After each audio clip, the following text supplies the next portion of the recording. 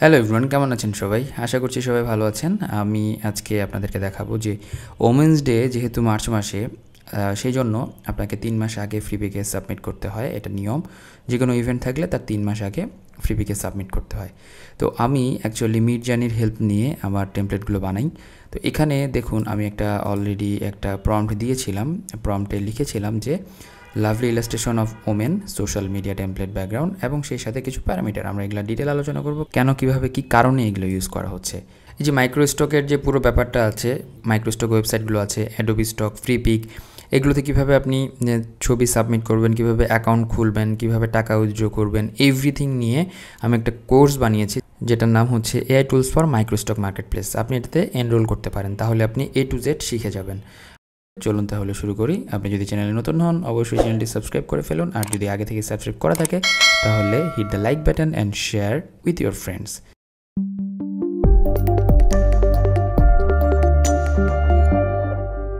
প্রথমে আমরা একটা কাজ করব, সেটা হচ্ছে যে লাভলি ইলাস্ট্রেশন, এই জিনিসটা আমি যে লিখেছিলাম এটাকে আমি একটা কপি করছি। তো কপি করলাম, কপি করে এই যে এখানে আমাদের যে মেসেজ লেখার জায়গাটা আছে সেই জায়গায় আমি একটা জাস্ট এখানে স্ল্যাশ দিব, এখানে ইমাজিন প্রম্পট চলে আসবে এবং এখানে আমি দিয়ে দিলাম ওকে ফাইন, এবং এখানে এন্টার প্রেস করলে চলে আসবে। এখন আমি যে প্যারামিটারগুলো ইউজ করেছিলাম সেগুলো নিয়ে একটু কথা বলি। সো প্রথম প্যারামিটারটা হচ্ছে আমাদের এআর ফর আসপেক্ট রেশিও। এটা জানবেন যে আসপেক্ট রেশিওটা বলতে বোঝায় যে এই যে আমি যে ছবিটা পেতে চাই বা হচ্ছে আউটপুট হিসেবে চাচ্ছি, সেটার হাইট এবং ওয়েট, এটা রেশিওটা বলতে হবে। এটা কত ইঞ্চি বাই কত ইঞ্চি, এটা এভাবে না বলে আমরা যেমন জানি যে ইস2 দিয়ে প্রকাশ করে। সো এখানে আমি তাই ইস2 দিয়ে প্রকাশ করেছি। 3/2, তার মানে ওয়াইড ধরি, ওয়াইডে হচ্ছে আপনার 3 আর হাইটে হচ্ছে 2। তাহলে প্রথমে ওয়াইডটা বলতে হয়, তারপরে হাইটটা বলতে হয়। তাহলে 3:2, 3:2 আমি এখানে এই জন্য AR 3:2 লিখে দিয়েছি। এখন আমি মিডজার্নি ভার্সন 6 ইউজ করছি। এটা যেহেতু আপডেট চলে এসেছে, এই কারণে আপডেটেড ভার্সনটা আমি সবসময় ইউজ করার চেষ্টা করি। আর আপনি চাইলে মিডজার্নি 5, 4 এটা অটোমেটিক্যালি আপনি ইউজ করতে পারবেন। যদি আপনি এখানে ডাবল হাইফেন দিয়ে V06 বা 6.0 এটা লিখে দেন, তাহলে অটোমেটিক্যালি সে যে ভার্সনে আপনি চাচ্ছেন সেই ভার্সনে আপনাকে আউটপুট দেবে। এরপরে আসছে ডাবল হাইফেন ফাস্ট। এই কথাটা লেখার অর্থ হচ্ছে যে সে আমাকে ফাস্ট জেনারেট করে দিবে, তার মানে সে লেট করবে না বা ডিলে করবে না। এটাকে ফাস্ট রেন্ডার বলে থাকে মিডজার্নি। তো এটা দেওয়ার পর যখন আপনি এটা প্রেস করলেন, তখন কিন্তু আপনার এই যে আউটপুটগুলো আসা শুরু হয়ে গেল। এই আউটপুটগুলো আপনি চাইলে ভার্সন তৈরি করতে পারবেন। কিভাবে? এখানে দেখুন U1, U2, U3, U4। You মানে হচ্ছে আপস্কেল, আপস্কেল মানে এটা বড় করতে পারবেন। আপনি চাইলে এই ছবিটা বড় করতে চাচ্ছেন, 1 নম্বর ছবিটা এটা, 2 নম্বর ছবিটা হচ্ছে এটা, 3 নম্বর ছবিটা হচ্ছে এটা, এবং 4 নম্বর ছবিটা এটা। তো আমার আগের প্রম্পটগুলো যেগুলো দিয়েছিলাম সেগুলো অ্যাকচুয়ালি জেনারেট হচ্ছে। দেখুন এখানে সেমভাবে আমরা যেটা দিলাম, মাত্রই দিলাম, সেটা কিন্তু আমাদেরকে প্রোভাইড করেছে। দেখতে পাচ্ছেন যে এই যে এটা আমি দিয়েছিলাম lovely illustration of women social media template background. এই যে কথাটা লেখার ফলে আপনার যেটা হলো, সোশ্যাল মিডিয়া টেমপ্লেট ব্যাকগ্রাউন্ডের জন্য সে একটা ফাঁকা জায়গা রেখে দিল, যাতে করে আমরা সোশ্যাল মিডিয়া এটা ইউজ করতে পারি বা টেমপ্লেটের জন্য ব্যবহার করতে পারি। তো এখন যে কাজটা করব, এটাকে আমরা এখন আপস্কেল করে পুরো জিনিসটা কীভাবে করা হয় এই জিনিসটা আমরা দেখব। আমি চাচ্ছি যে প্রথম যে ছবিটা আছে, এই যে এখানকার এই ছবিটা নিয়ে আমরা কাজ করতে পারি, অথবা এই ছবিটা খুব সুন্দর, এই ছবিটা নিয়ে কাজ করতে পারি। এইটা হচ্ছে আমাদের 3 নম্বর ছবি। তাহলে 3 নম্বর ছবি আমরা আপস্কেল করব। তাহলে U3 প্রেস করব।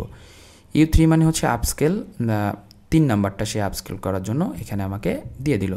এখন এটাকে আমরা ব্রাউজার ওপেন করব। এখানে আপনি যখন এটা ওপেন করছেন, এখানে ওপেন ইন ব্রাউজার ক্লিক করলে সে এটাকে ব্রাউজারে ওপেন করবে, এবং এটাকে সেভ ইমেজ অ্যাজ করব। সেভ ইমেজ করার পরে যে কোনো একটা ডিরেক্টরিতে আমি এটা সেভ করে ফেললাম। এখন যে কাজটা করব সেটা হচ্ছে, আমি একটা সফটওয়্যার ইউজ করি আপস্কেল করার জন্য অফলাইনে, সেটার নাম হচ্ছে হিটপাও।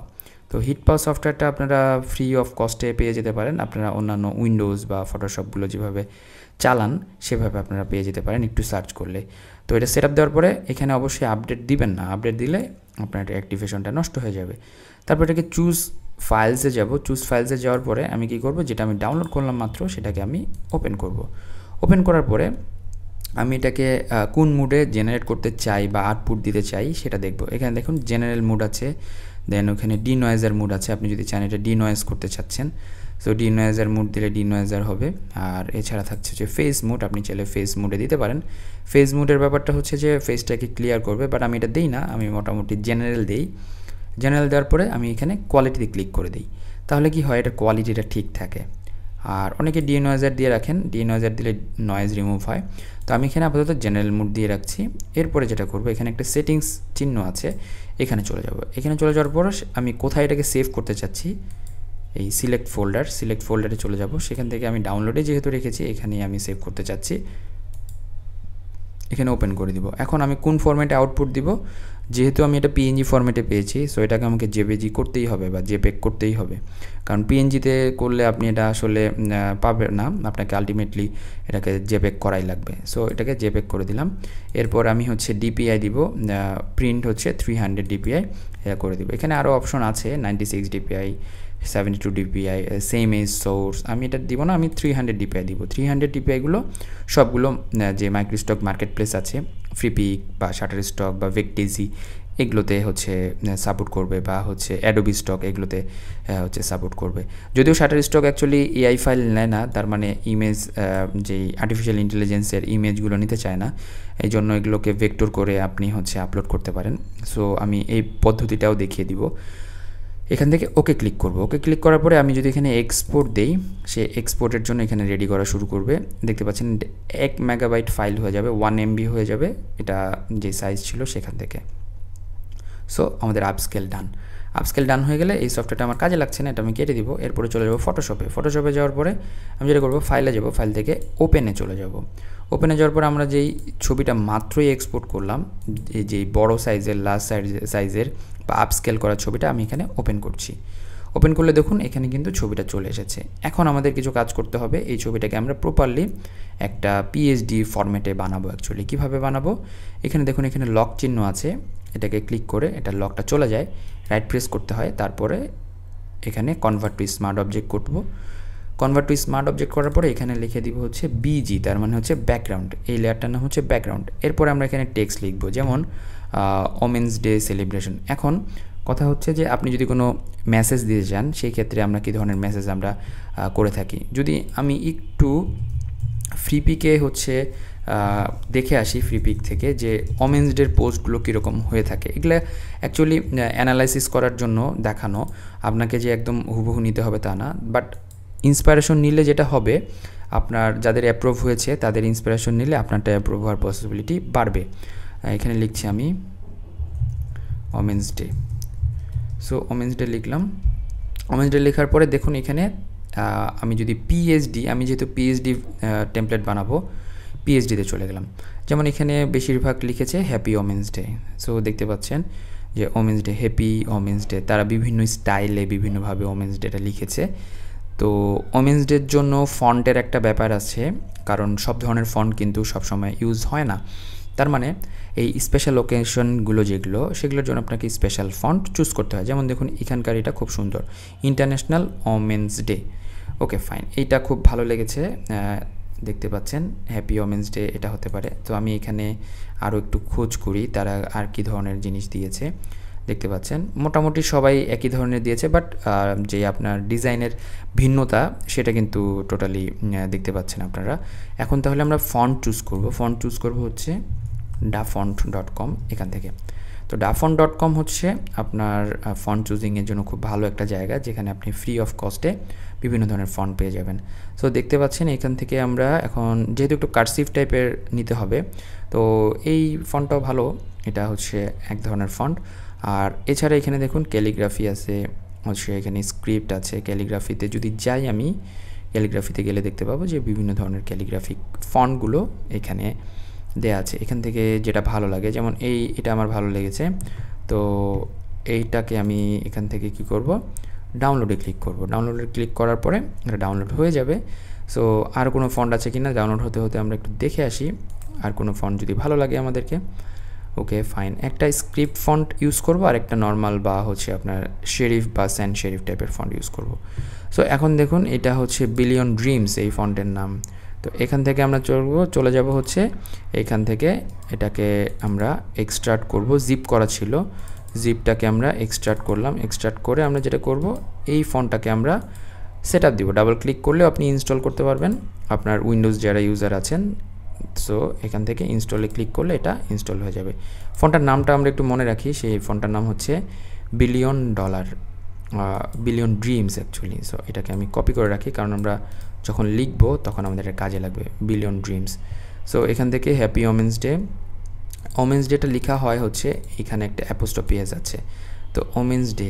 ওকে, আমি এই জিনিসটাকে কপি করছি, তারপরে আমরা ফন্টের নামটা নিব। তো এখান থেকে আমি কি করব, এইখানে আমি এই যে পুরো লেখাটা এখানে লিখব। টেক্সট টুলে চলে যাচ্ছি, এখান থেকে আমরা এখানে লিখে ফেলবো। ওকে, আমরা পেস্ট করে দিলাম হ্যাপি ওমেন্স ডে অথবা ওমেন্স ডে। এখন এটা বোঝা যাচ্ছে না বিকজ অফ কালারটা সেম হয়ে গিয়েছে। এখন এখান থেকে আমরা কি করব, কালারটা একটু চেঞ্জ করে ফেলবো, পিঙ্ক কালার টাইপের করছি। ফাইন। এখন আমরা যেই ফন্টটা চুজ করেছিলাম সেটা হচ্ছে বিলিয়ন ড্রিমস। সো আমরা যদি সেই নামটা আরেকবার নিয়ে আসি তাহলে এক্স্যাক্টলি আমরা খুঁজে পাবো। সো এই নামটা আমরা খুঁজে নিয়ে আসলাম। এখন ফটোশপে ফেরত আসলাম, এখানে মুনসেরাতের বদলে এখানে দিয়ে দিচ্ছি। Okay fine. এখন এটা হচ্ছে আমরা কি করছি, বড় করে দিচ্ছি। ফাইন। এখন এখানে একটা টেমপ্লেট টাইপের যেহেতু বানাচ্ছি আমি, তাহলে এই জিনিসটাকে এইভাবে বসাবো।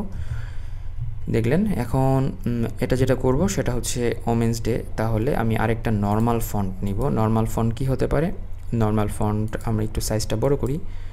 নর্মাল ফন্ট হতে পারে আপনার পপিন্স, হতে পারে হচ্ছে আপনার অন্য কোনো একটা ফন্ট। আমি পপিন্স নিচ্ছি এখানে। সো বোল্ড টাইপের এখানে লিখছি আমি INTERNATIONL, ইন্টারন্যাশনাল।